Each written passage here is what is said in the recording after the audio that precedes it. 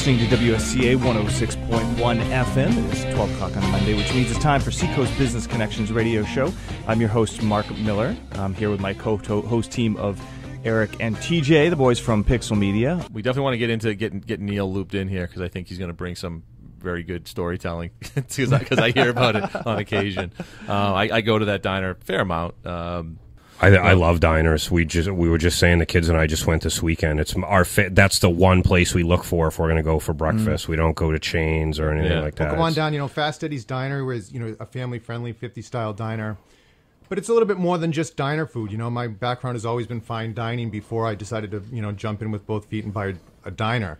So I tried to bring that, a little bit of flair to, a traditional diner atmosphere where, it is a diner, but everything behind the scenes that we do at Fast Eddie's is the same as you would get in a fine dining restaurant. We still make veal stock and chicken stock every week, and we make our pomodoro sauce or tomato sauce from scratch. All of our salad dressings are from scratch. Everything is from scratch, the same way you'd get in a fine dining restaurant. Should I call Guy Fieri and see if he can come up here and get you some coverage? Can't touch me. Well, TJ is definitely a preparer of food. I've watched him do it, so he probably can get some tips and can appreciate the work you put in, and I've seen it. I'm a slow food dad. I cook everything for the kids, so it's a big deal. So where did you start? This whole journey, exactly. That was my getting into food. All right, well, when you ask a little kid, what do you want to do when you grow up?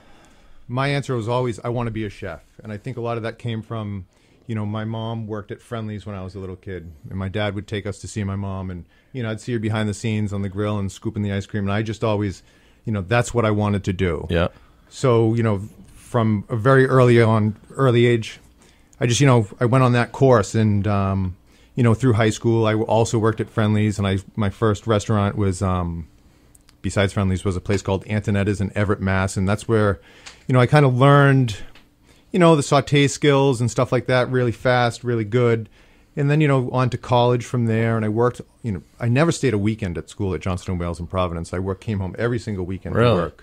How difficult is it to work under somebody in cooking where they really ultimately want you to do it their way and you have kind of your own style and flair about it? It's extremely difficult, but if you can do it, it makes you so much better on the back end of that, because now if you're treated properly, if you're treated well during that process, you can kind of take that and bring that to the guy that you're going to put under you. And on the backside of that, if you're not treated well, then what worked and what didn't work for you personally, and you can kind of change that a little bit. It's part of your education. Yeah, absolutely. It's part of building you up to where you're going to I look someday at my time as a sous chef, and if the chef walked in here right now, I wouldn't say hi to him, but I have some respect because he taught me some certain things, but I don't like the guy.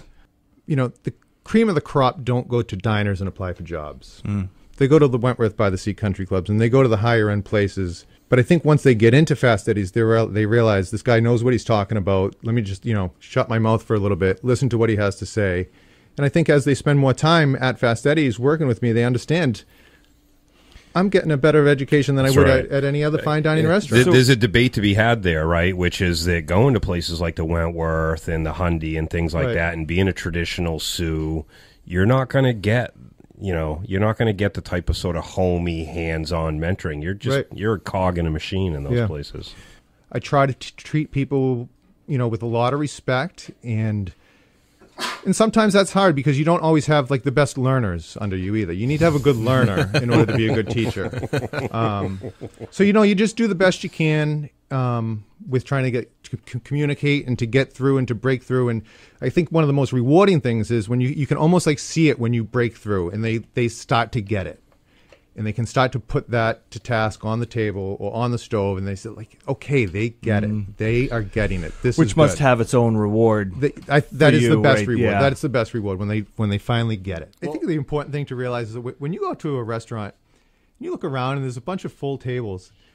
There is an army of people sweating their butts off out back. That's right. Giving it everything they have to give you a meal and the people around you a meal. And that is hard. Yeah. It's hard. On a hot day, my kitchen is 140 degrees if it's 90 degrees outside. Wow. Seriously? Seriously. No exaggeration there. That reminds me of my roofing days. You're sitting out in the dining room in any restaurant, somebody is sweating their tail off to serve you. I promise you that. Yeah. You try that before you buy a restaurant. And I'm sure certain percentage of people don't appreciate that. Right.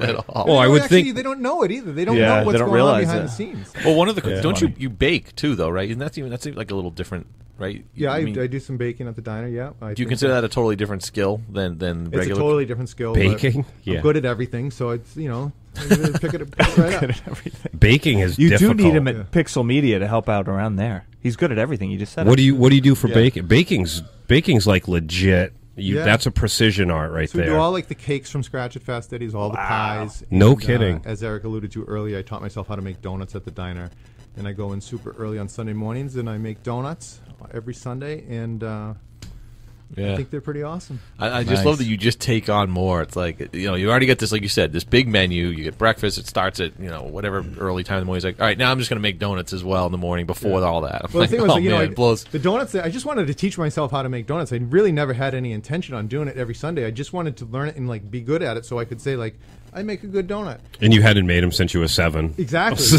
and I can tell you that I failed, a couple dozen times before I finally figured it out. And I mean, like throw them in the trash. These are horrible donuts. But when I finally figured it out, and I do it on Sunday mornings, and now it just kind of like picked up where people have walked out of the diner if I didn't make donuts. Like, okay, well, where are you going to go and get a fresh donut right now? Oh. Let's just sit down and have breakfast. So now, all right. So now you're sort of. So now I'm kind of like, I've turned Sunday from a short day to a pretty long day. Yeah. Oh, that's what I mean. You always just layering something else on. Right. So It's all good though. We got to wrap it up, guys. Yeah, that was we're fun. gonna head Awesome. down I there. really Great appreciate conversation. you guys Yeah, being Neil, here this was today. fun. No, it's a great story, and like I said, I do. He's been to my house and watched me cook, and he's like, because I keep my kitchens very neat at home. My office is not, and he was mystified.